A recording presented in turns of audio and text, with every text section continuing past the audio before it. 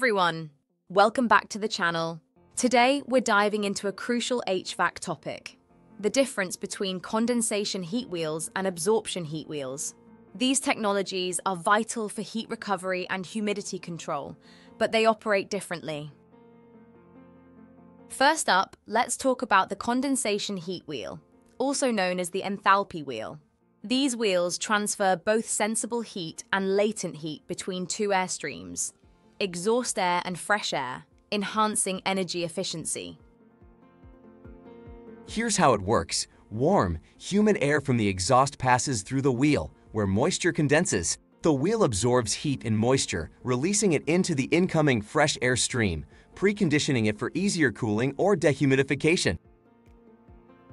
Condensation heat wheels are widely used in buildings with high ventilation needs, such as commercial spaces, hospitals, and industrial applications.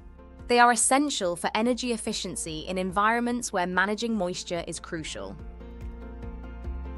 The benefits of condensation heat wheels include improved energy efficiency by recovering heat and moisture, reducing the load on your HVAC system, and maintaining moderate humidity control, ideal for climates where moisture management is important. Now let's move on to the absorption heat wheel, or desiccant wheel. Unlike the condensation wheel, this one focuses purely on removing moisture from the air using a desiccant material such as silica gel. Here's how it works. Humid air passes through the wheel where the desiccant absorbs moisture.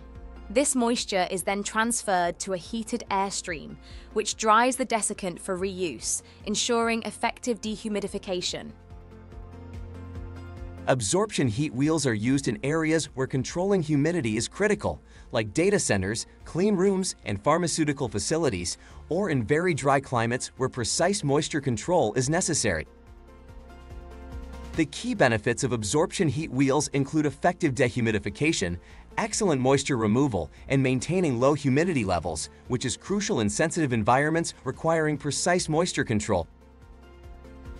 So, what's the difference between the two? Condensation heat wheels transfer both heat and moisture, ideal for general energy recovery and moderate humidity control. Absorption heat wheels focus on moisture removal, perfect for low humidity spaces. In summary, if you need a balance between energy recovery and humidity control, choose a condensation heat wheel.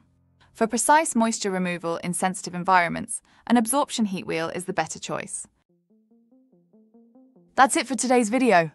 If you found this helpful, subscribe, share, and leave a comment with questions or suggestions for future topics.